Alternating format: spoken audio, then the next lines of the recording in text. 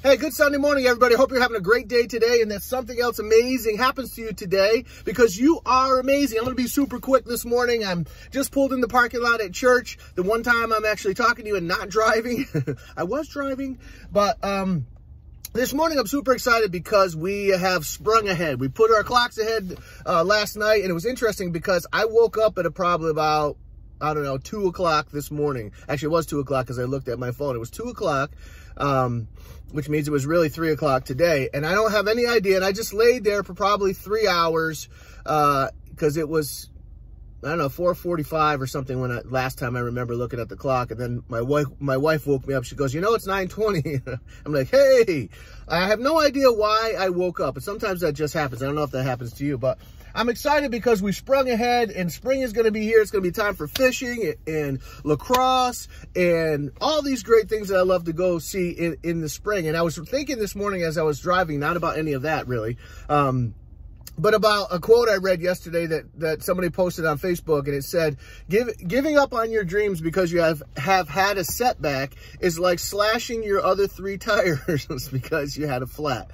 And that's a mindset that we have a lot. It would be a ridiculous thing that none of us would ever actually do in reality. Well, I got a flat tire, and get your knife out and puncture the other 3 because that would be stupid. But we have that mindset sometimes when we're attacking and engaging other things, you know, especially if you're in business or you're building whatever you're building. There are going to be setbacks. There are going to be negativity. There are going to be people that tell you no.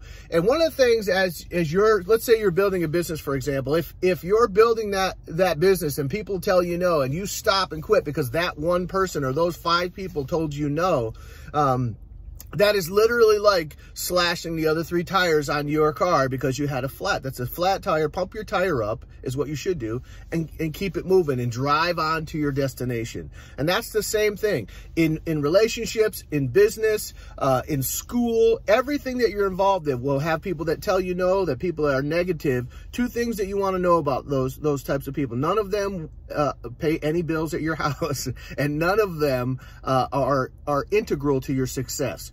Just continue to go. When you get a little flat tire, deal with that situation, pump it back up, and get back in your vehicle and drive to your destination. Whether that is a business vehicle that's driving you to a certain destination, or you're in class and you hate it, and that class is driving you to a certain destination, meaning a degree, whatever those things are, there will be setbacks as you go. There will be negativity. There will be no's as you go. It's just a flat tire. Flat tires can be fixed in an instant. Put the spare on, pump that tire up, and drive on to your destination. Hope that helps you. Get out there today and max out your situation, gain yards in all you do. Peace.